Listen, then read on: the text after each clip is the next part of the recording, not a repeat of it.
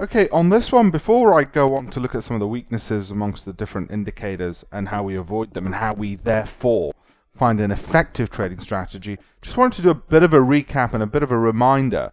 Momentum. This is what it comes down to. Just in the same way, fruit is a generic term for all these types of things. So momentum is for this. Now we're going to look at the stochastic, of course. We'll look at the RSI. We'll look at the MACD. There are others, like the rate of change, or a sub-indicator called momentum, just to make things lovely and complicated. Those are very similar to the RSI, which is why I don't want to sort of convolute and do more than we actually need to by looking at too many. The other part that I want to look at as well through these diagrams, other than just making that point, is again what I've said before, the whole point about momentum and what it is we're trying to do. If this is time on this axis and this is price, so you see price moving higher and higher as we go higher up here, then what's happening is as time passes the price is going up and up and up, then it starts decelerating. That's what we mean by deceleration. As it moves higher, we've got this acceleration down here, then we start getting deceleration. And that's what price momentum is trying to capture mathematically through these indicators. I also want to show you divergence in these pictures. The reason I want to show you divergence is because this is one of my favorite methods of actually finding entry and how we avoid many of the weaknesses of the indicators.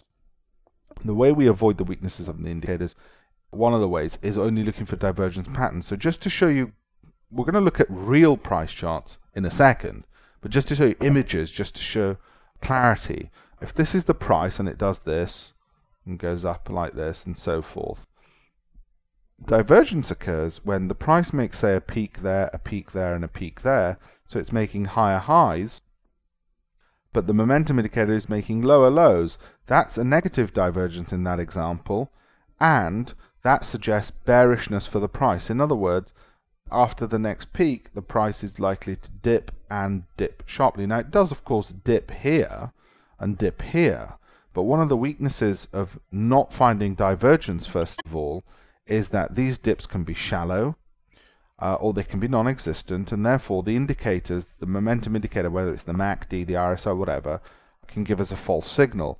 By waiting for a divergence setup, some kind of setup like this, we ensure we get in at a higher probability trade of a downward move. The flip side, that was the negative divergence we saw there. The flip side is the positive divergence. The positive divergence works like this. We get a series of higher lows on the indicator, but the price makes lower lows like this.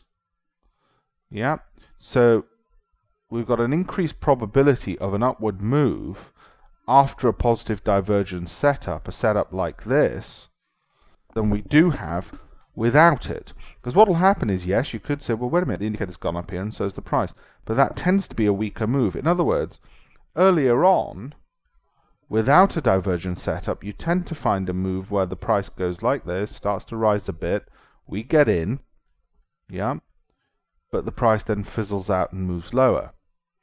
Whereas after a divergence, you've got a price which has gone like this, moved up, we get in, same point again, but there's an increased probability it's going to continue going higher.